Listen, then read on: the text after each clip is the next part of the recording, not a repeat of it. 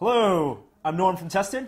I'm Will from Tested. We just got our new iPhone 4s. They're shiny. It is very so shiny. the first thing we want to do is a FaceTime test, but you've seen FaceTime tests before. Steve did it on stage. It's real boring now. What are we do going to do to make something this different? Yeah, that's so the question. Steve Jobs said at the WWDC keynote, FaceTime is Wi-Fi only because cellular networks cannot handle it. I think what he meant was AT&T's network. AT&T can't handle it.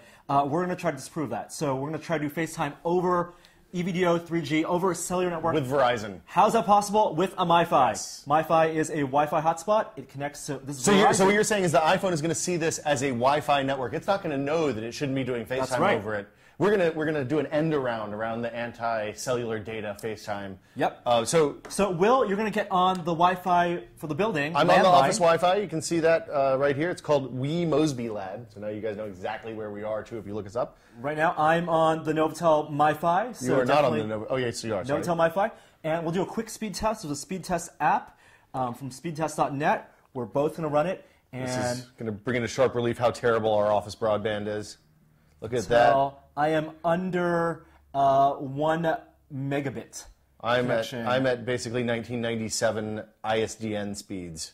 Oh yeah, this is pretty poor. I have 450 kilobits for download, and my upload's hovering around 200. You know, the sad thing is that's still twice as good as what I'm getting.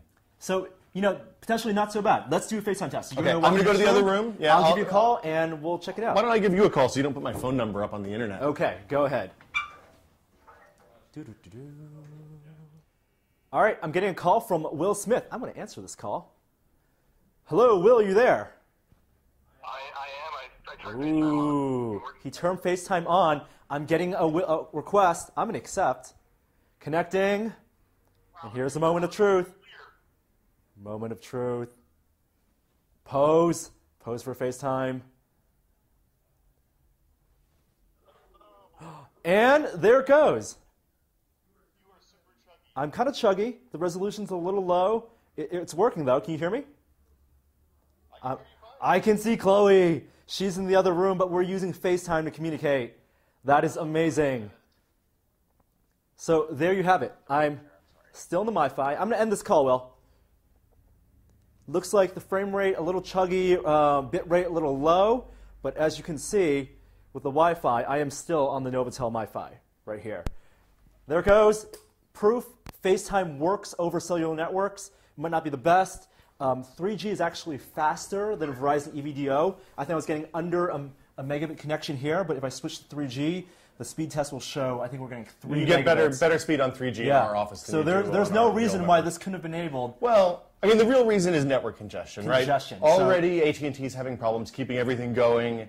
No doubt in my mind that the reason that's not available on 3G right now is either because AT&T wants to charge us to use that feature over 3G, or they know that their network is already crippled under the load of just normal Pandora streaming, and they know if people start doing that, the whole world's going to fall 1 million apart. people on FaceTime on 3G is going to bring bad things are going to happen. Yeah. But there you have it. I'm Norm from Tested. I'm Will. See ya. Bye.